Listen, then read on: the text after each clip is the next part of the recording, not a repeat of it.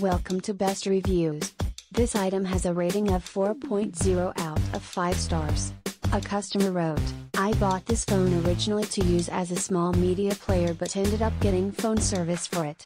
Pros and cons based on personal experiences are listed below.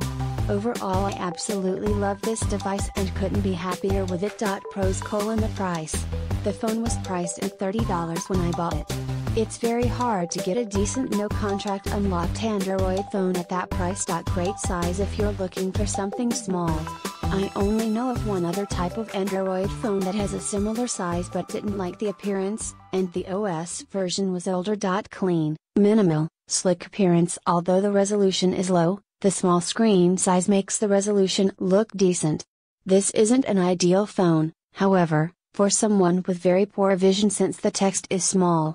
It can be increased, but since the phone size is small, increasing the text size means fewer words on the screen. Great sound quality via headphones, and the sound output via the speakers was very loud given the size of the phone.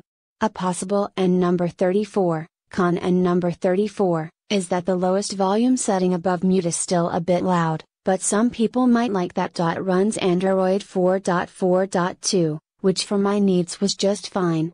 I do not know if any version updates are planned, but there was a small OS patch available to download. The OS version after the patch was still 4.4.2. Phone service was not needed to get that patch. Zippy response time given the slower processor speed. Runs streaming apps without any problems, including Spotify. Had to use a version from a year ago to be able to sign in, Django, and Pandora. I haven't tried any others. Thank you for watching. Please give the thumbs up.